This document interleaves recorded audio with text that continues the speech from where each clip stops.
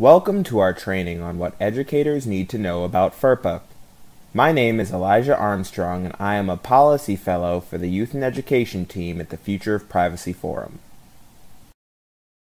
The objectives of this module are first, to understand how the federal student privacy law FERPA applies to educators, and second, to understand educators' role in upholding FERPA.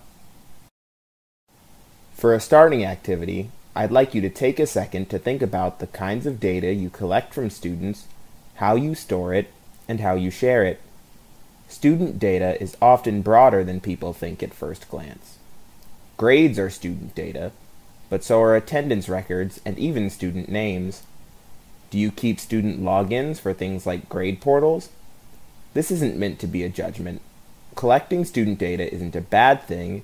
In fact, it's often necessary to create the best educational outcomes possible. We just want to take a moment to see the broad range of information that's considered student data. The Family Educational Rights and Privacy Act, or FERPA, is crucial for educators to understand and follow. This is because FERPA is a federal law that dictates how schools and districts must handle student data. If FERPA is violated, schools and districts can face punitive actions like investigations, fines, or loss of federal funding. Following FERPA is also important because FERPA serves to protect student data. Students and parents trust their schools to keep them safe and have their best interests in mind. When FERPA is violated, it not only harms students and their parents, but also hurts their trust in the school, which is important to maintain and hard to repair. FERPA was designed to protect student data in two main ways: access and privacy. Access means students and parents have a right to access their own education records, and privacy prevents the unauthorized sharing of education records. Education records are students' personally identifiable information, also known as PII, that are kept by the school. Under the old law, most things were offline, so the education records were physical files and folders. As technology has become more integrated into our school system, physical files aren't the only things we need to worry about protecting anymore. A lot of education records are stored online, and they all must be protected. Some good rules of thumb are not sharing student information and keeping up with good cybersecurity practices, like locking your computer when walking away from it. For the rest of this module, I'm going to be using the term student information, but if you need more specific definitions, I'd suggest going to your school or district attorney. Education records are students' personally identifiable information that are kept by the school. In other words, data points that could be used to identify a specific student. These include names, grade levels, course rosters, student ID numbers, home addresses, race and ethnicity information, and home telephone numbers. FERPA guarantees parents and students access to their own educational records. Over the next couple of slides, we're going to look at what that specifically means. FERPA gives parents the right to access their child's education records and to request corrections to inaccurate information found within those records. Once a student turns 18 or enters college, they then gain the right to access their own information and ask for corrections instead of their parents needing to do it on their behalf. It's important to know what you can share with an informal FERPA request, such as a parent asking, "What's my child's grade in math?" compared to what you can share with a formal FERPA request. The difference in how to handle an informal FERPA request versus how to handle a formal FERPA request is often dictated by district policy. Some schools have policies where they treat everything like a formal FERPA request, so make sure you find and follow your specific district policy. FERPA requests need to be made for specific data, so a parent can't just request every file that's ever been created. FERPA requests also don't require you to create new data. If the file being requested doesn't already exist, you don't have to give it over. It's also important to note that both parents have the right to request access to student records even in the event of a divorce. A court order is the only thing that can stop a parent from having the right to request data from the school. It can't just be a verbal request from the other parent. There's a lot of nuance to FERPA requests, but learning the proper ways to handle a FERPA request is vital to protecting student privacy. FERPA is also designed to prevent unauthorized sharing of student records.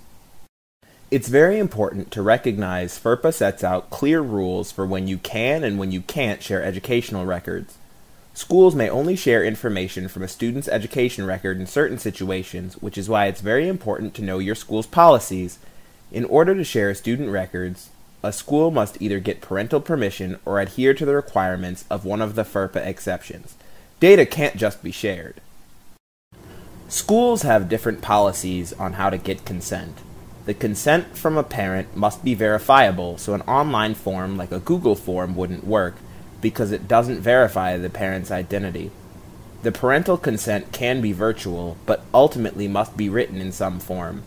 To comply with FERPA, consent forms must include what data is being shared, who it is being shared with, and the reason the data is being shared. The information on the forms must be specific and can't be a blanket catch-all consent form. Parental consent and advanced knowledge is always great to have in school settings. FERPA also has a number of exceptions where school staff can share student data without parental consent. FERPA is also designed to prevent unauthorized sharing of student records. This list of rules and exceptions to FERPA is a really great starting point, but is by no means exhaustive. State and local officials have also passed privacy laws, and schools and districts have their own privacy policies as well. Make sure to check with your school and district so that you're knowledgeable on the local rules and regulations that apply to your classroom. We're going to go a bit more in-depth on some of the FERPA exceptions now, starting with the Health and Safety Emergency Exception. The Health and Safety Emergency Exception allows schools to share information with appropriate officials. A good example of this would be a teacher telling paramedics that a student is having an allergic reaction when the student goes into anaphylaxis. Because of the nature of the situation, the teacher would be covered under the FERPA Health and Safety Emergency Exception, as the paramedic is an appropriate official and the situation is an emergency. If you aren't sure if a situation would qualify as an emergency, or if the person you're talking to would count as an appropriate official, contact your principal or district. Next is the Directory Information Exception. Directory information is information like date of birth, name, and telephone number that aren't considered harmful or an invasion of privacy if disclosed. Educators are allowed to disclose directory information at will so long as the school has told parents what information they consider to be directory information, as the definition of directory information changes from school to school. It is also very important to note that parents have the right to opt out of having their directory information disclosed. It's important to know what information your school has designated as directory information, and also important to know what parents have opted out. Having directory information disclosed can pose a very serious threat to students, particularly younger students, who could be put at risk by ill-meaning adults who would use that information to harm them. For example, a parent who has been issued a court order to not contact the child. Educators should also know school policy on using both photos and videos on personal social media and the school website. Lastly, we should note that even if an app only requires information that is considered directory information, you can't just use that information to sign a student up for the app. You must still get written parental consent for students to use the app. Lastly, we'll go over the school official exception. The school official exception allows for schools to share data with internal staff or external vendors like edtech companies without parental consent, as long as the data is being used for legitimate educational interest. It's much easier to check with your administration to see if there is a list of pre-approved products you can already use because the district has pre-screened them and gained parental consent for them. If you have new tech you seek to use, You should ask your administration about the approval process, as it is very unlikely anyone other than the principal or another district official would be able to gain approval for the app. We should also point out cost isn't the barrier to technology use in this case. Even free apps need to be approved by the district and have parental consent. There are other exceptions to FERPA which may be relevant depending on the type of school you work in. For example, there are exceptions for sharing student information with accrediting boards, with governmental entities conducting audits, with certain parties involved in financial aid, and for subpoena purposes, just to name a few. However, make sure you get clarification from your school district in the event you are confused whether or not you can share information. To summarize, educators need to understand that parents have the right to access their students' data and ask for any errors to be corrected. FERPA is a federal law that exists to protect student information and data. As an educator, make sure you know your school's data policies.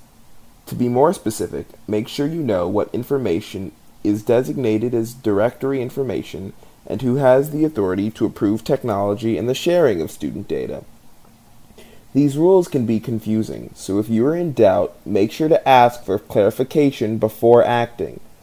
Protecting educational records is vital for the safety and trust of both parents and students.